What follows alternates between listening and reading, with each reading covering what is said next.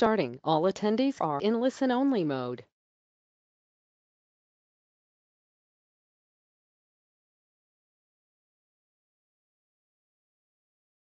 Hi everyone, this is Victoria with Joe McNamee. I just want to let you know a few things. If you have any questions anytime during this webinar, what you need to do is click on the hand, raise your hand, and we'll unmute you so that you can ask any questions at that time. Also, if you have any other questions, you can also put them in the open your question box and type them in there, and I'll read them when the question time is available. So without further ado, here's Joe McNamee. Hey Victoria, how am I coming in here? Sounded good. Okay. All right. So we've switched around some instruments here, and we've actually moved into a different unit. We're consolidating businesses into one unit, and I'm creating a new business for my 12-year-old son. But I probably will do a separate webinar on that later on. So those of you that have stopped by the office, you've seen a whole bunch of clocks, but we'll talk about that whole thing in a different webinar. But welcome everyone, and let's go ahead and get started with some Q&A if anyone has any questions. So right off the bat, let's see what happens there if we ask for questions right now before I go into anything else.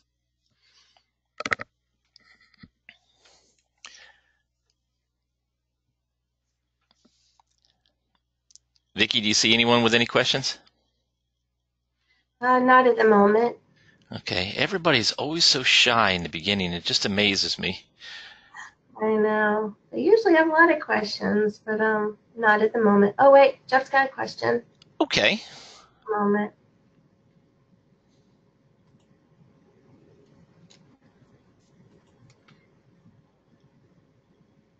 Okay, Jeff, you have to unmute yourself.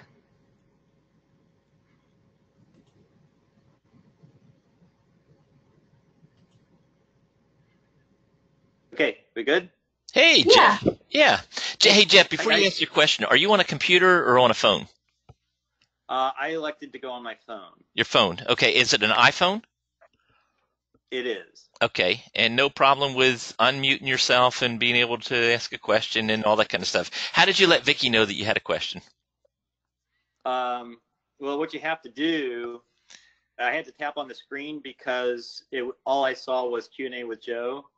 Okay. But when I tapped on the screen, I got a bar up top, and there was a little hand, and I clicked on the hand. Okay. Yeah, we've had just a couple of people have some issues with that, so I just was curious. Whether it was their phone, if it was them not understanding, or if we were doing something wrong on this end. So, okay. So go ahead and hit me, Jeff.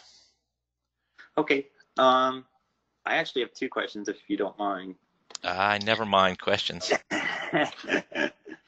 Okay. In your training, you discussed putting a second lien on the house when you lease option the house for more than you purchased from the original seller. Am I remembering that correctly?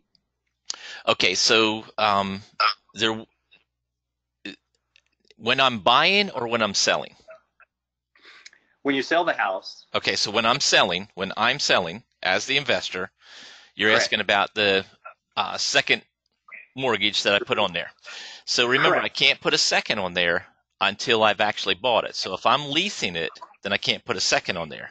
But when I convert that to either seller financing, subject to cash out sale, some other type of sale, then I can go ahead and put my second on there. Now, there are a few ways that you can put liens against properties in addition to that, but that's the way that I do it. That's the cleanest way. Right. Okay? So the follow-up to that is, if things were to fall apart, is it easy enough to withdraw the second lien? Can you cancel it out? Yeah. Yeah, I mean, you can create a letter and send it to the original individual that you were placing this lien with, and cancel the lien, saying that it's completely null and void. It's best if you do that through an attorney, But Ah, that's one way of doing it. The second way of doing it is you can just sit back and wait until some sort of a closing occurs with someone else. And then at that time, your lien is going to pop up, and then they're going to contact you, and then you're going to put a paid in full, and do the gotcha. same thing. Do you own this property? Is the deed in your name? I haven't done it yet. And Okay. that hasn't happened. I'm just You're just trying to be prepared in the event. yeah. Okay. Yep. I got you. Yeah. At any time, you can cancel a lien on a property. So yeah, that's not a hard thing to do. But if you're like handing a property back over to the original seller and transferring the deed back over, then you probably wouldn't have a lien unless there was a buyer, and then it's not you handing it back over. The buyer has actually bought it from you, because you're only going to put that second in place when that buyer actually owns that property. Does that make sense? Yeah. Okay. So I have the deed, or I wouldn't have the deed anymore because the other guy does now, because I sold him the house. I'm just in between, basically. Right. And so if you Gotcha. sold the house, let's say you took back a $25,000 second mortgage on it. So Yeah. you have the house and you did that. Now that means that tenant and buyer, whoever was, if you were doing a lease option or whatever you were doing with them, once you convert that to seller financing or a subject to sale, anything that transfers that deed into that buyer's name, now that's where you do your seller carryback second.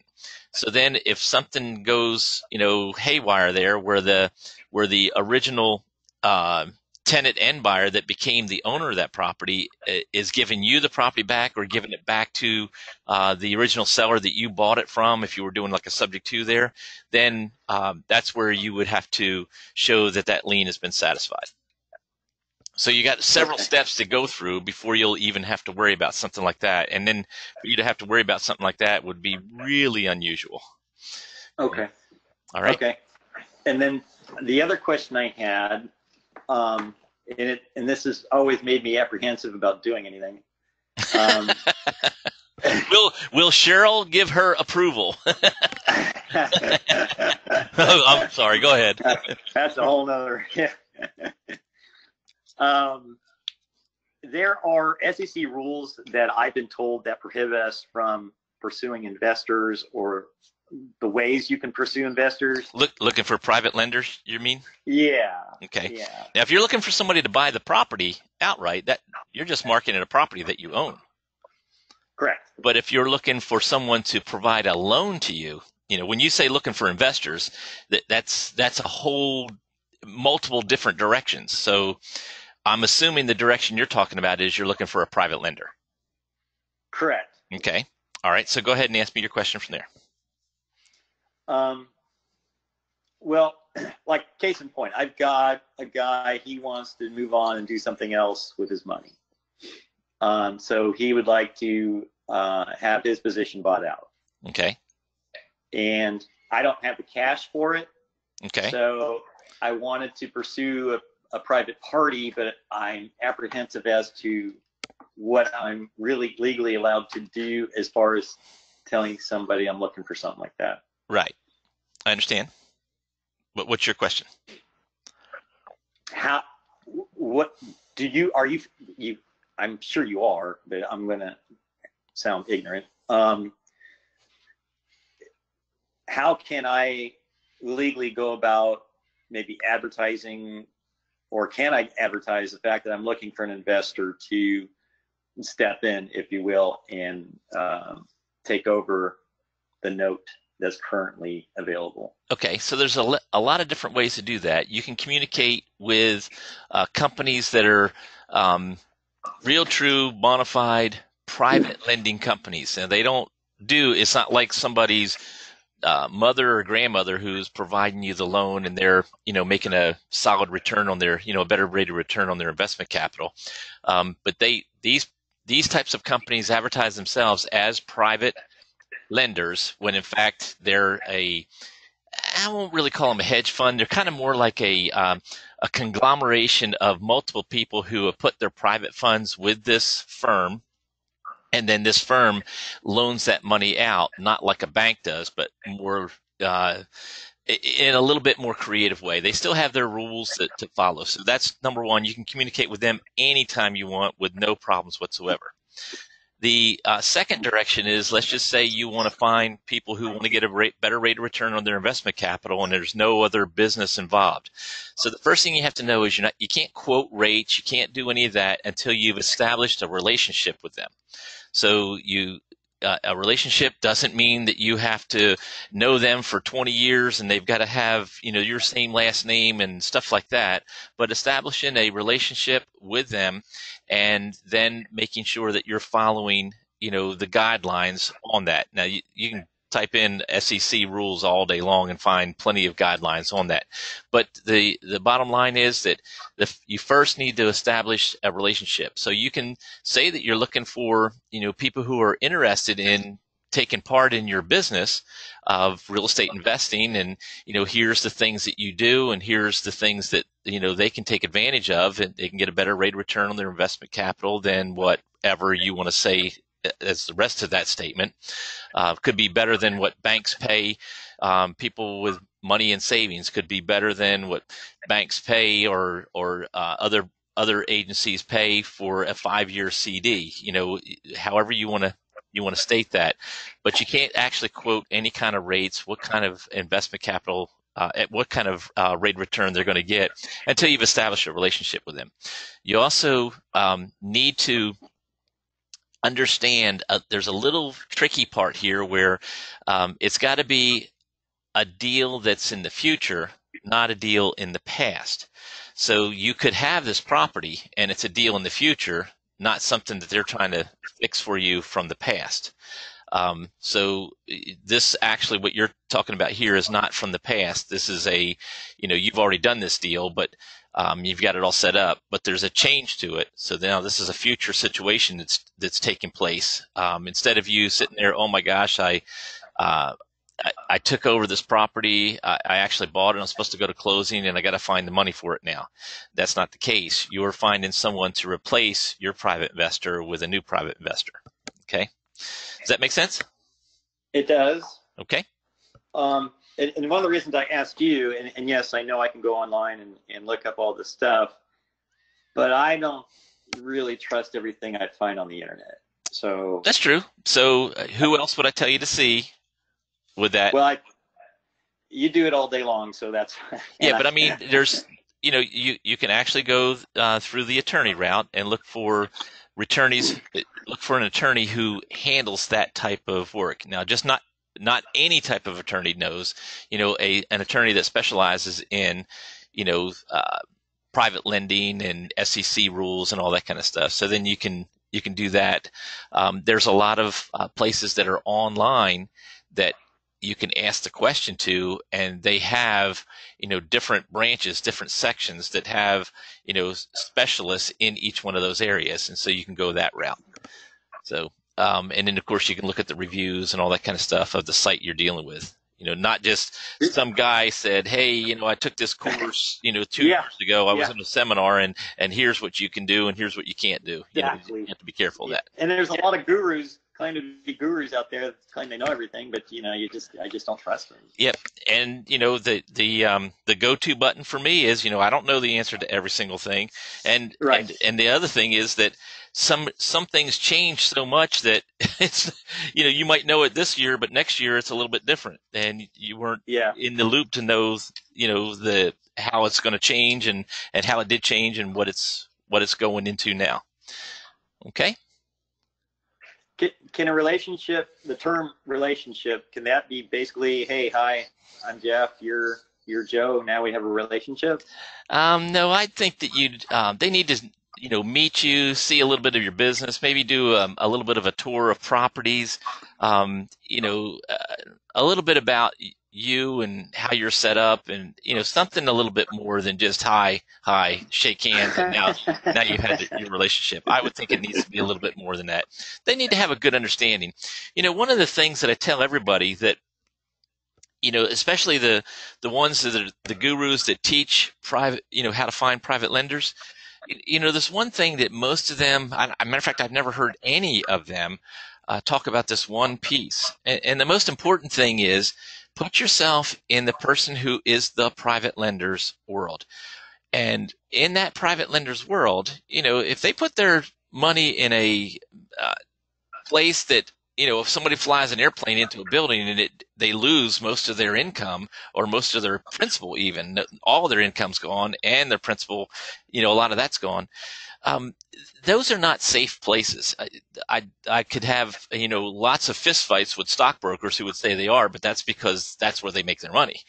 Right. But the bottom line is that when you show them a system that builds a list of buyers that are salivating at the mouth, chomping at the bit, just hoping to get the opportunity to move into one of your properties, and a list of backup buyers for that property, that's a pretty solid thing to show a private investor, because where's the income coming from for that private investor to receive their share of this deal? And it's from your system, because anybody can have one tenant end buyer or one renter, but if they don't have a system to keep that going, that's a very dangerous thing.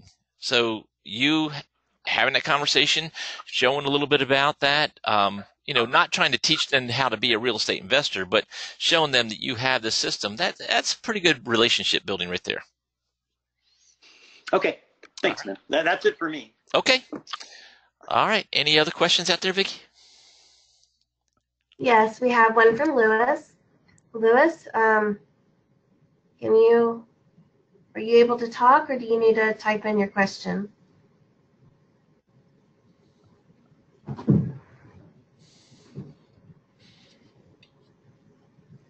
Hello, Lewis.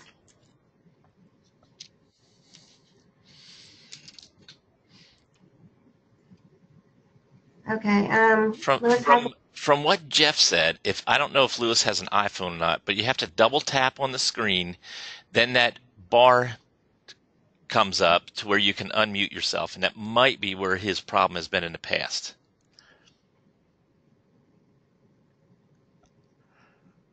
All right. Okay, we'll wait to see if he can come back on or somehow come back up with us. I don't understand, but every single time there's a problem where we can't get his question asked. He clicks on it to raise his hand, right? Yes, but Lewis, what I'm going to do is I'm going to take your hand off, and if you can figure out how to come on to talk or to type, just do that again for me, okay? All right. Okay, anyone else? Hold on one second. Oh, Jeff said to single tap. Oh, single tap. Okay, single tap on your screen if it's an iPhone. I don't even know if he has an iPhone or not, but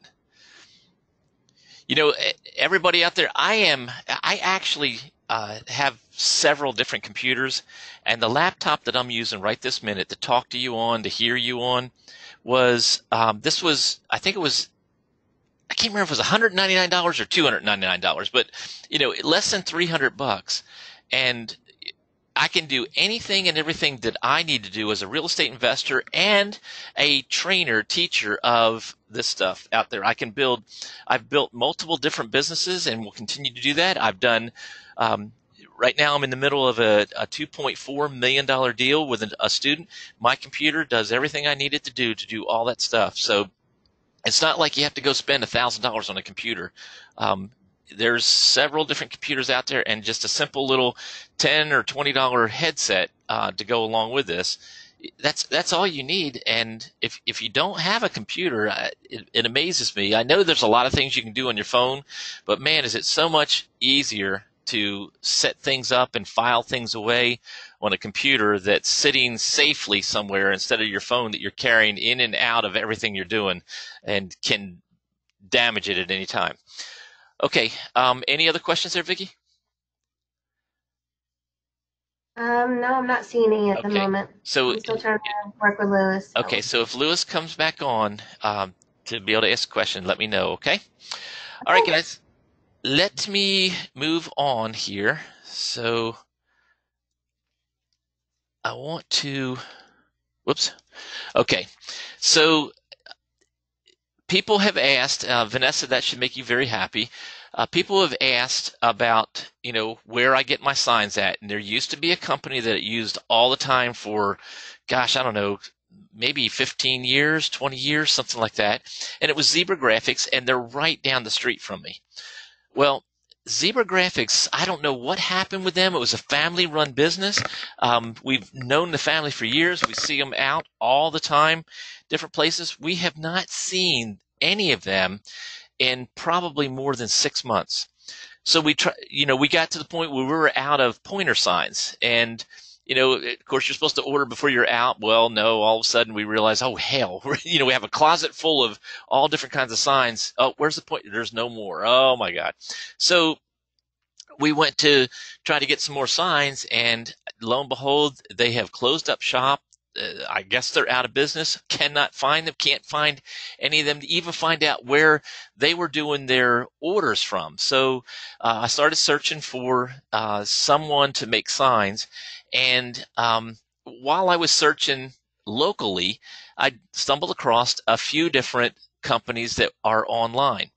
So I decided to try one of them. So this online sign company right here, it's Delivery Signs. I didn't want to tell anybody the name of the company until I used them, tested them out. One of the things that happened, actually it happened, I think there was 2 or 3 different mistakes, but none of the mistakes were on their end. All of them were on my end, placing the order. Imagine me pushing the wrong buttons. It happens all the time. But anyway, so everything I did, they were right there to help me through, get everything straight. When my sign showed up, they were just as good a product that I've always gotten out there. And so I was very happy with them, and it ended up being a lot cheaper, even with the delivery and all that stuff included in there, cheaper than me getting them down the street. So this is the company that I use now, Delivery Signs. Now, one of the things that I want to make clear to you, if you're ordering several signs, this makes sense. If you're ordering 1 sign, 2 signs, you might want to compare it to someone who's local to you. Let's say that you're going to do a commercial property and you want a 4-foot by 8-foot commercial sign. I just had someone talk to me about that the other day to have some advice on that, because they're wanting to do their own type of sign for a large commercial property. And so this is where Zebra Graphics came in really helpful there, because I'm getting a one-off on that. So you probably can order something like that from Delivery Signs, but you might want to kind of compare the price of doing that with Delivery Signs or doing that with somebody local. So there's your sign connection. I have had no problems with them. They've done a great job for me. I made a few mistakes. It was my fault. Doing this online, obviously those mistakes wouldn't happen if I'm standing on the opposite side of the counter of someone who's physically right there in my presence, and then someone who I've used and they've got a library, a file of me on hand of all my different signs and sizes and all. So with Delivery Signs, eventually we'll get to that point. We'll go ahead and create an entire library, and then y'all can just say that you want to use the same, sign number 4 in the library or sign number 2 in the library or what have you. But for right now, you can just go and tell them what you want, click on the sizes, colors, all that stuff, and how you want the lettering to be. Now, keep this in mind when you're ordering signs. It's always cheaper when you jump up in the number of signs that you order, and the reason for that is that when you're ordering, let's say you're ordering 30 signs. Well, they're not going to hand make that sign. They're going to have that done, manufactured, whether they do it in shop or in house, or they have someone that they order through. But those are usually, I guess it's still called screen printing, but they'll screen print it. They'll print this out through a machine, and so it's once they set the whole thing up and it's going to do multiple signs and cut them the right size and all that, that ends up being cheaper when you're getting a lot of them. When you're doing 1 or 2 signs, it's not worth setting up the machine for that. So then it's a matter of them handling that sign by attaching, and I use coroplastic, so attaching vinyl lettering to the coroplastic. So there's the stuff on the signs. We have some free training videos out there that teach you all about how to do signs and and what way to do them, where to put them, all that kind of stuff. But anyway, there's your sign information. Okay. Hey, Joe. Yes. Okay, Vanessa, she wanted to know, do they know your name? And what would, she said you want to know if they know your name, and it would be helpful, mentioning you for talking to someone. And then, I haven't ordered enough to say for sure that they would know my name. So all I did was I ordered a batch of pointer signs, and then I talked to them about a lot of the students and all that would be probably coming through them. So you can try it and see. There is a rep that I dealt with. I do not have that girl's name in front of me. I'll look for it and see if I've got it somewhere. So if you dealt with the same rep that I dealt with, then, she probably will remember me, probably more so from the mistakes that I made trying to get that damn first order done. But other than that, okay. all right, and then she wanted to know what the URL is. Is it deliverysigns.com? Yeah, it's right there. It's deliverysigns.com with a / on it. It's right there underneath the words online sign company, https://www.deliverysigns.com /. So you probably can just put in deliverysigns.com / and it'll come up. Okay. Okay. Now, Lewis is on now. Okay. With his question. Okay. He said, how do I get the buyer to commit to the property before I have it under control? You would never market a property that you don't have under control to find any kind of buyer. You got to have a contract on this, otherwise you're breaking the law. So you've got to have a contract on the property so that then you can market the property and find potential buyers. Now, once you find a potential buyer, now you go back to the seller, discuss with them, let the buyer give you a down payment or an application receipt agreement on that property. And so then once you have the application receipt agreement, you've got some funds to prove that they're not full of crap, that potential end buyer, then you go back to the seller and you talk to the seller and say, here is a way that we can do this deal. Are you interested? You're not teaching them all about what your end buyer is telling you and this, that, and the other, but you're saying what you can do between you and the seller. What's between you and the end buyer is none of the seller's business. And then once you have the seller comfortable, they're okay, then you create your agreement with the seller, whatever type of an agreement it is. Then you go back to the end buyer and say, okay, yes, we can go ahead and do this deal. But when you're having the first conversation with the end buyer and they're putting money against it with the application receipt agreement, you let them know that there's another person or people or organization or whatever involved in making this final decision. This is what I think we can do, but I've got to verify that and make sure first. Then that's when you go back and you talk to your seller. Okay. Next question. That's all the questions I have for the moment. Okay. All right. How did Lewis actually get to do that question that time? Was he typed it in, obviously? Yeah. Was he on a computer or on his phone? I do not know. Okay, so ask him that, or actually I just did, so hopefully he'll answer you what he's on and what kind of phone and all that kind of stuff. Okay, he said he was on the phone, and let's see here, he has another question. Wait a minute, what kind of phone is it? Is it an iPhone or a Droid or what? That'll probably take just a minute. Okay. And then the other thing is, I know he has another question. I still want to get this because he's tried multiple times and it hasn't worked. I just don't like that. I want to make sure people can get into this and ask questions. So the other point that I want to make sure of is that I don't understand why he's typing it if he's on a phone or a computer instead of talking it. It's way better to talk it. So Jeff was just on a phone, so he was able to talk. So I just want to get that as clear as we can get it with him. Okay, now hit me with the question. Okay, his other question is pertaining to, I think, the first thing you were talking about. He's meaning, how do I know I can have the market speak, knowing I can get the buyer to buy after I get it under control? Well, when you put it, how to get the market to speak, when you're putting the property under control, you're spending $10. So you're risking nothing but $10. Then you're letting the market speak to you to see what kind of people pop up, what they have to work with, how much money they can do down, how much they can do a month, what's the total monthly income of, listen here, all adults responsible for making the payment on that house. I say that all the time. People don't get what I'm talking about there. So just this morning, there was a call that came through. None of the staff was here, so I took the call. Then it was a lady looking for a house for her, I guess it was her son and daughter-in-law. And so her and her husband, the lady and her husband, are taking on the responsibility of making sure that the son and daughter-in-law can make the payments. So it's kind of like me setting up a co-signing agreement. So what's the total monthly income of all adults who are going to be responsible for making sure that payment's being made? I used to say all adults living in the house.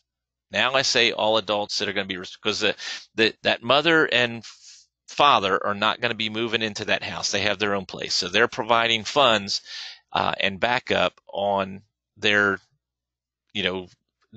son and daughter-in-law moving into this house, one of my properties. So anyway, so you're wasting $10 to see if the market will be able to make a good enough payment to you to where you can end up with more money than what the seller needs out of the house. All right, so that's how you're looking to get the market to speak. So some people will go, oh my gosh, well, I'm spending $10 and I'm spending all this time. Well, yes, but you're getting buyers on your list that cost you nothing but that $10 because of that one house that you have marketed out there. So those buyers that are going on your list, most of those buyers are not going to buy that house. Only one is if you can make it work and if the seller is going to be happy with what you can do. But that's how you build that list. Okay? Okay, one more thing pertaining to that. He said the house I've been working on is now in Brenda and my possession. Okay. Well, he went to closing and now it's his house, the deed's transferred, and he's got a loan on that property, right? He said I got the appraisal to 143. Can I sell it for 165? And he said yes, as far as he did go to closing and all that. So okay. All right. So his appraisal that he got, when that appraisal was done, did the appraiser ask for the contract between him and the seller?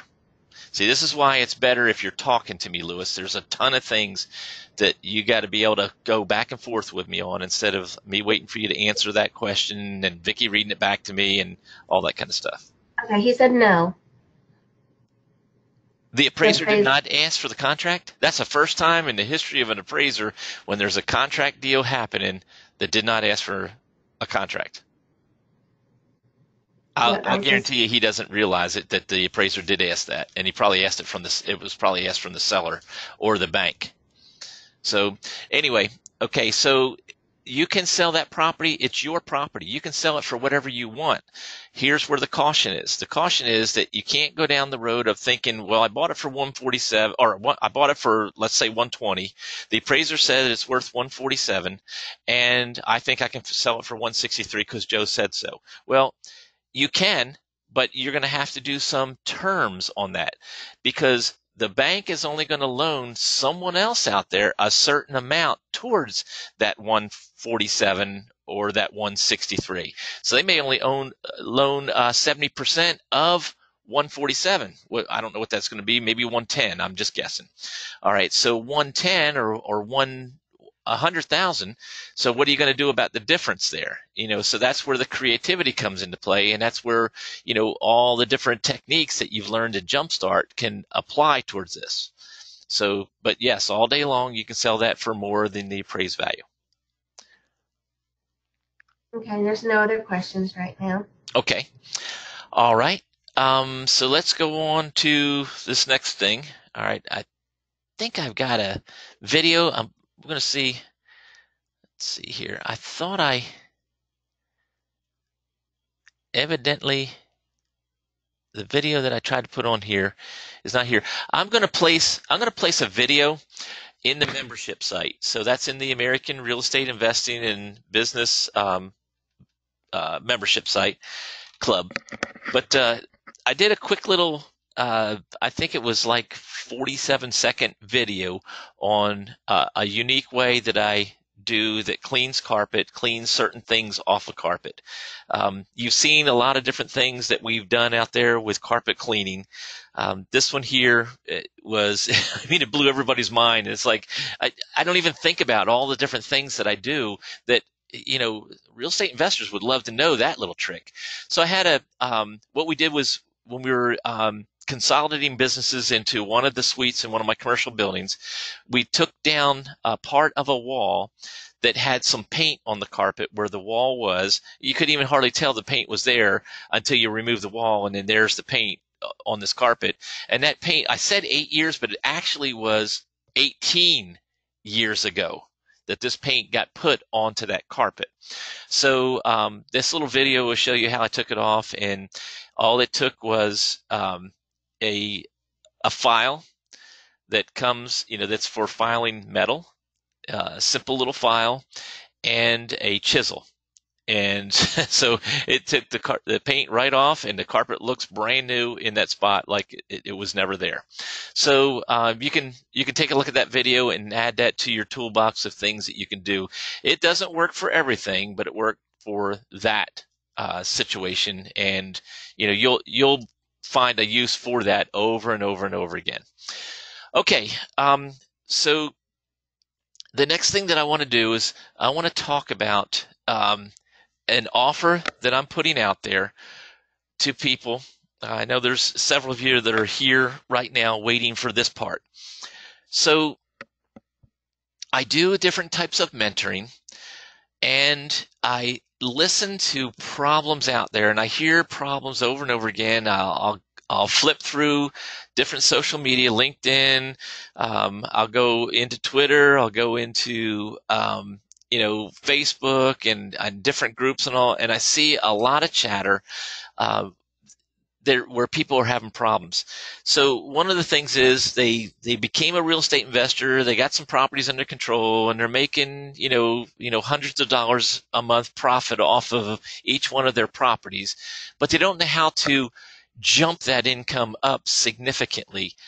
So there's some things that I have done, and will continue to do that increases my cash flow without having to do anything else with getting more properties or doing something a little different. And so I'm gonna show you many different ways to increase your cash flow, whether you're doing more deals or you're doing the same deals that you've been doing, and get more cash flow out of the same ones. And it's not just asking the tenant end buyer for more money.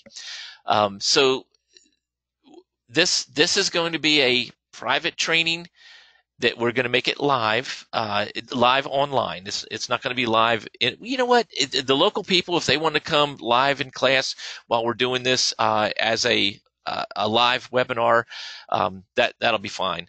But this is going to be very inexpensive for the people that are, in my memberships groups. If you're already a Jumpstart student, a Force Your Success student, if you're already in the membership site, the paid membership site, then the discount is going to be the same. This is going to cost everyone else $697. But all of you in there, we're going to take $300 off that. So it's going to be $397 for those of you who are there. If you pay now, if you wait until we start advertising this out there, it's $697 for everybody. So I'm letting you all know up front that you can save $300 for this to learn how to make more than $397 extra off of just one deal every single month. All right, so that's $397 for everyone that's on this call right now, and everyone that's in the membership site, Jumpstart, Force Your Success. Outside of that, when we start marketing that, we're going to market that. We'll probably start marketing that by the beginning of, probably by the end of February. So, but then once we start that, the price for everyone is $697. All right, so this is your opportunity to call back to the office. There's no link or anything for you to click on. Call back to the office and say that you want to sign up for that, and Victoria will collect your $397 on it, put you on that seating list. And like I said, you can sit here live during it, or you can be online for it. Okay. Any questions about that offer? I'm not sure about this, but Chris said you had me at I have training name. Okay. Chris loves it because every time I say to do something, Chris does it and he makes money. He doesn't whine, waller, or complain, or, try to second guess, triple guess, quadruple guess. He goes, look, that guy's been doing that, and I've been there, I've seen it, I make money, so I just do it. So I appreciate you saying that, Chris. But that's funny though. Okay. Lewis has another question. Okay. Where do I go to find out the rules and regulations on real estate investing so I can keep myself out of the looking like I'm selling real estate without a license? Okay, well, you can sell real estate without a license if you own it or if you have a contract on it. So you have a vested interest in that property. You can sell your position on the contract. But when you're trying to sell someone else's property that you don't have anything on, that's where you get yourself in trouble. So that's number one answer I want to make sure you get right there. Number two, your investor-friendly attorney in your local area will answer any and every question. You just have to be careful. You could go in, sit down. I've had many students go in and sit down and do that, but they go in with a plan. I've seen the ones go in without a plan, without being organized, and they end up spending lots of money on lots of hours of information from that attorney. That attorney's, it depends on where you're at and, how successful they are, how long they've been doing this. You might pay $250 an hour up to $1,000 an hour just to sit there and basically pick the attorney's brain. Remember, that's what they do this business for, is to offer up advice. Now, there are some where if they really feel confident that you're going to become a real estate investor or already are in the local area, and they're going to get a lot of, let's just say, closings out of this, a lot of real estate deals or money from, doing deals with you or having you do them through them, that they won't charge you anything. There's many times I'll go and I'll sit and have long chats with all of my attorneys that it never cost me a dime that way. I told a story many years ago that I had one attorney drive 5 hours on a Sunday morning to be in a classroom full of real estate investing students at 9 a.m. on a Sunday morning. So he had to leave his place a little bit before 4 a.m. And he did all that. And then he sat there on stage, and I picked his brain. They picked his brain. They verified everything that, they wanted to know from him about the things that I do. And so it cost me nothing. And we were probably on stage for maybe 2 hours together. So 5 hours of driving, 2 hours of on stage, and then 5 hours of driving back without charging me anything. But because I do so many deals through him, or at that time I did a lot more deals than I do now. I spend more time with my students than I do my own deals. But so that he did that for me as just a favor.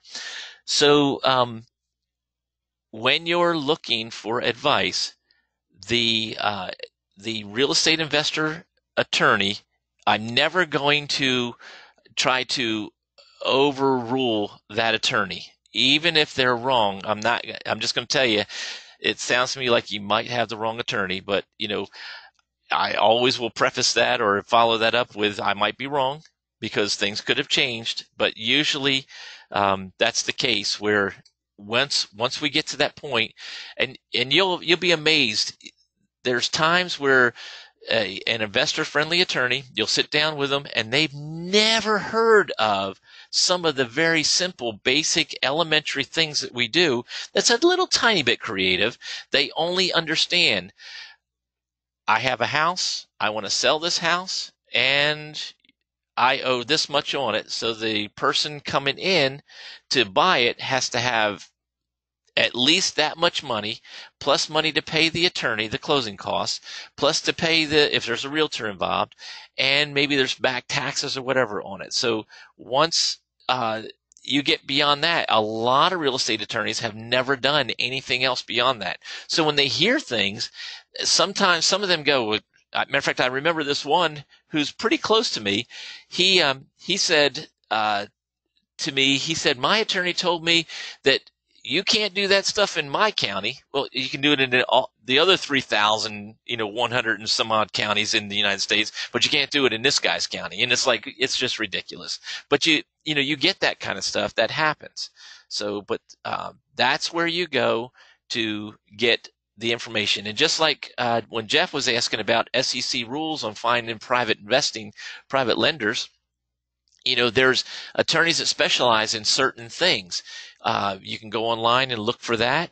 But for someone who's just getting started, done a couple of real estate deals in their life, maybe a couple of dozen in their life, a local real estate attorney who maybe already knows a lot of different things in addition to, being that investor-friendly attorney, in addition to just a standard real estate sale, and wants to learn more, I'm more than happy to speak with them. So, okay. Any other questions sitting there? Yes.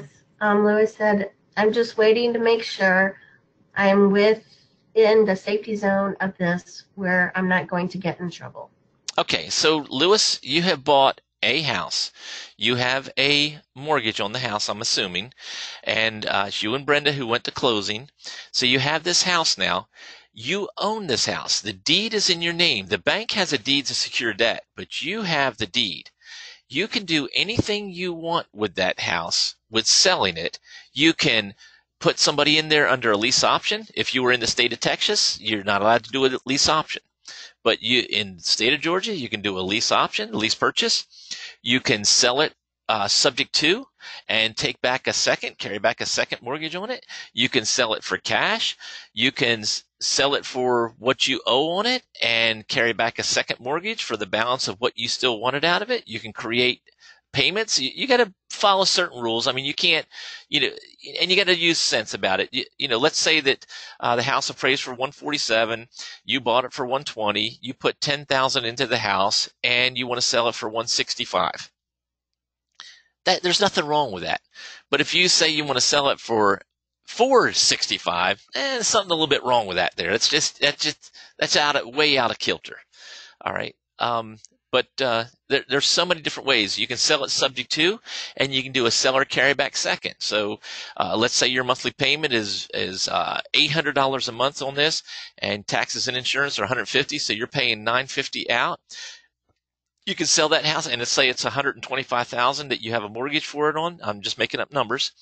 So you can sell it subject to for the $125, for the $850 a month, but you wanted another $40,000 out of it. They paid you 10 down, so you still got 30 that you can do a seller carryback second on. So let's say that you do a seller carryback second. Let's say that your first mortgage is a 4% interest rate, and you want to do a second on it. Somewhere around 7% is fair. If you did a 5.5% interest rate, somewhere around 8.5 or so is fair for your second mortgage. You do a seller carryback second, they're paying you the $30,000 over time. Let's say it's $300 a month. So they're paying you the $850 plus they're paying you the $300, which is $8, $9, $10, $11.50 a month. They're paying to you, and you're paying the $850, which is the taxes, the insurance, the principal, and the interest. You do it on a wrap to protect yourself so that you don't get if the first isn't being paid, it can be foreclosed on and wipe you out. But if you do it on a wrap, you don't get wiped out. They've got to pay you the full amount. Instantly, when the payment is behind because they didn't make that first payment. That's when you go into finding out what's going on. If they say they can't make any payments anymore, then you go the route of foreclosing on the property or just having them sign it back over to you, which is what they'd rather do than have their credit damaged. And so you take the property back over and you put a new tenant and buyer in place. If you're taking the property back over and you actually transfer the deed into their name, you have to go to a closing for them to transfer that back over to you. If they've got any kind of liens or anything behind what you have, so there's a first to your bank, there's a second to you. Let's say there's a third and a fourth for a swimming pool, and a third for a swimming pool company, and there's a fourth for some sort of maybe they're behind on taxes, income taxes or something like that. So in that case, you would foreclose on it to wipe those other two, the third and the fourth lien off of it. Your lien's no longer to be valid because you're taking the property back over, and now you're going to put a new tenant and buyer in place once you've got that deed transferred back over to you. Doesn't take long to do that. 30 days, maybe 60 days, and you're finished with that in the state of Georgia. Okay, any other questions out there, Vicki? Not right now. Okay, well, if it's not right now, it's not going to be ever, because we're about to end this. So listen, guys, I gave you some good information on the sign company. If anybody uses that sign company and has any problems, let me know. I'll deal with them directly, and then we'll look for someone new. I won't be ordering as many signs as I used to because, like I said, I'm more steering towards doing more deals with students than I am doing my own deals. All right. And if you want to get involved with learning these other techniques that I've told you about, my discounted offer here, you need to turn right around and call back to the office. If you don't get us today, call back tomorrow. Get us. It's $397 for you. But after that, once we start advertising this, it'll be $697 for everyone. Okay. Do you have another question there, Vicki? Yes. First of all, Lewis said thank you.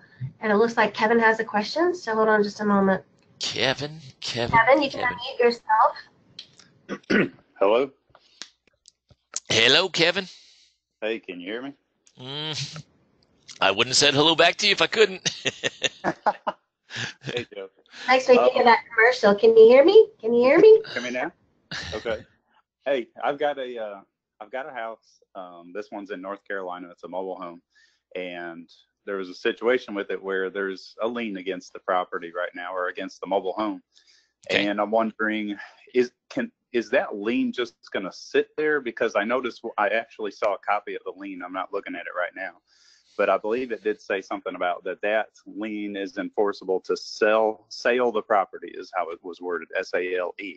So is that lien at some time going to give that person, it's the person who runs the park who put the lien against the mobile home, or against the person. So the question is that lien just going to sit there until it's paid off, or will that park manager actually have the right to sell that home at some point? Well, mobile home parks, you'd be surprised at how many times you either have attorneys who are either the owner of the mobile home park, or they're in partnership with the owner of the mobile home park. So they've designed their system to make it really, really difficult for someone who has bought a mobile home and moved it into that park, for them to pick that mobile home up and move it. First of all, it's going to be somewhere around $2,500 if it's a single wide, $5,000 if it's a double wide, just to pick it up and relocate it. So, yep. And then if you have to tear porches off of it, if you have to put it somewhere else and get the water, septic, power tied into it, tied down on a permanent foundation, a pad has to be built first for it to go in place. Once you get done with all that, somebody who owes maybe $1,000 to $5,000, maybe even $10,000, they're just going to walk away from the mobile home. So yeah. I want you to just keep that in mind, number one. Number two, the lien that's on the trailer itself, the mobile home itself, that lien is like a lien against a car. Very difficult to enforce a lien against a car. However, they own the mobile home park, so they control who moves stuff in and out. I'm assuming that the land is not part of the deal, that the lot is owned by the park and the mobile home is owned by an individual. That's correct. Okay. Now, how much is that lien on that mobile home? Last I saw it was about $4,500. Okay. And so they're probably looking at back rent and all that they didn't get for. Are you assuming that the park doesn't own, they're only looking for rent on their lot? and they haven't been receiving it, and maybe some fines for, not keeping up with the ordinance, the covenants for that park. Exactly. Okay. All right. So now that we talked about all that, ask me your question again on that.